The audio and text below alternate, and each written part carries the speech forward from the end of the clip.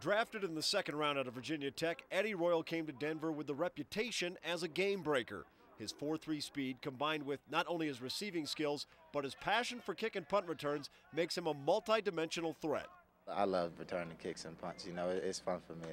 That's one of the best parts of football to me. A lot of people don't pay attention to it, but it can change the game. Not only is Royal fast, but he is strong. At the Combine in Indianapolis, he benched 225 pounds 24 times, the best by any receiver in this year's draft.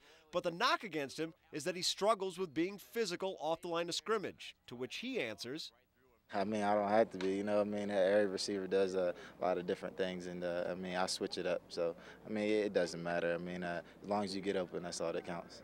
And so far, he's shown he can do that.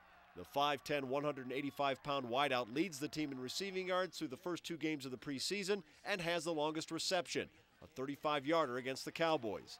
But is he going to be the big play guy for the offense this season?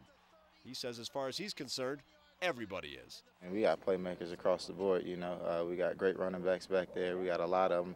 We got, I mean, a talented group of receivers, a lot of veterans in that group. And then the tight ends, I mean, what more can you say about those guys? So, I mean, we got playmakers everywhere.